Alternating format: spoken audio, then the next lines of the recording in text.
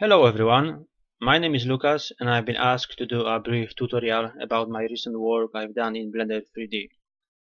My aim was to build a 3D model and to achieve the same look like a 2D concept.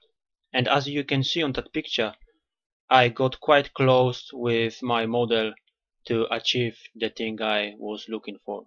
There is nothing special about my work. The only special thing is the 2D concept called Rainer. And if you ever see video, cartoon or anything with that guy, I would appreciate if you could send me a link because I really would like to see that guy in action. So let's go to the Blender. Here's Rainer in 3D. You need to remember about few things if you would like to achieve that kind of style. You need to know how to set up the freestyle. You need to know about materials and node editor, and also know how to set up the scene layers.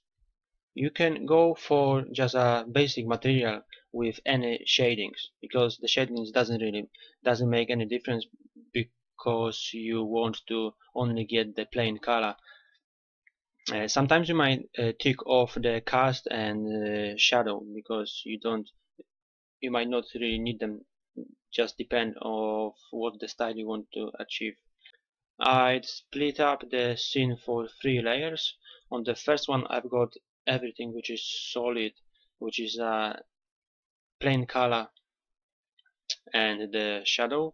On the second one I've got only freestyle lines, and on the third one I've got the shadow which is only falling on the ground. Now you can see how I managed to join all of the layers in the node editor. First one, what I've done, I multiply the color and AO to get just a plain color. After that, I added just only the shadow to get the color with the shadow. I also added freestyle, which is on the other scene layer, and all together with the white background and the shadow on the ground looks like that. So the last thing what you really need to know is to how set up your freestyle.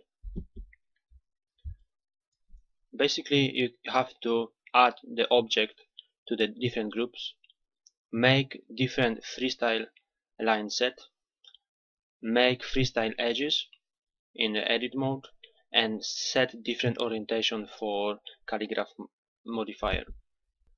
All of the objects like gloves, boots, trousers or jacket or hat are separate from each other. They are added to different groups, but sometimes they have the exactly same group like gloves and boots because I wanted to get the same style on it. You have to turn on the group in the selection by, and for every single group you have to do a different line setup in the freestyle mode. You have to do a different line setup in here as well as in here, so only then you will get a variety of styles. Most of the time I was using edge types like a silhouette, border, crease and edge mark to achieve the style I wanted to. As you can see, there's nothing else apart of these 4 styles. If you want to do selection by edge marks, just go to your objects in edit mode, just select edges you're looking for and type Ctrl E and then mark freestyle edges. As you can see, the edge is now in the green color, so that means this edge gonna be visible for the freestyle.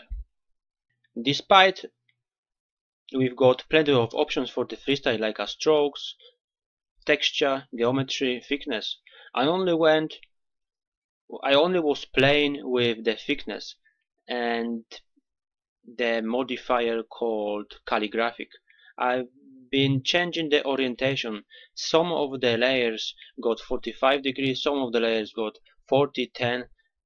You really need to play with that modifier to understand how it works and what's the best results gonna be for your work. I hope you were enjoying this tutorial and now you will be able to make your project to looks like 2D cartoon styles.